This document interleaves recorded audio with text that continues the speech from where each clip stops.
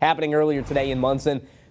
Here today, adopted tomorrow, holding its third annual Feline Fun Day. A free event at Westview Creamery Farms from 11 a.m. to 5 p.m. each year. HTAT helps over 1,500 pets and their people. Rachel Max, founder, executive director, and board president, telling us more.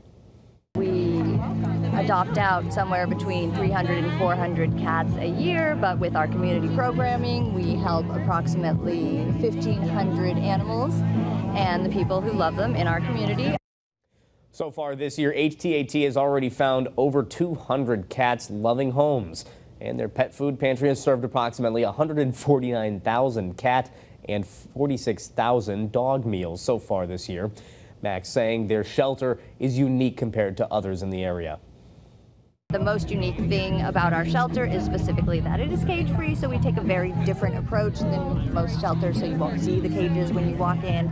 The cats are roaming free, so they're much lower stress and you get to interact with them. Max also saying the biggest thing is looking at the situation from an outside perspective, trying to prevent the things that make cats homeless in the first place. In Chicopee, the Chicopee Police Department hosting its second ever Hispanic